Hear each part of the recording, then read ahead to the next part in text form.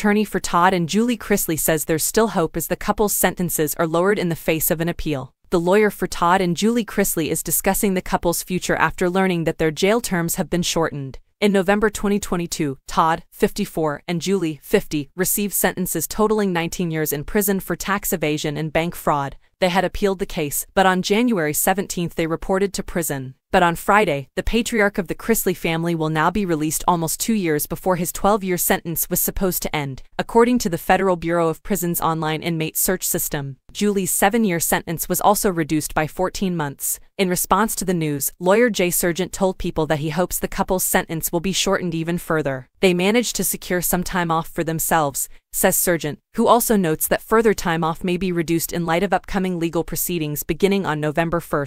The federal sentencing guidelines will be adopted, with recommendations for sentencing reductions for nonviolent offenders as well as changes and modifications. They ought to receive 2 points apiece for that, but I'm not sure at this moment. Thus, that will shorten their sentences even more.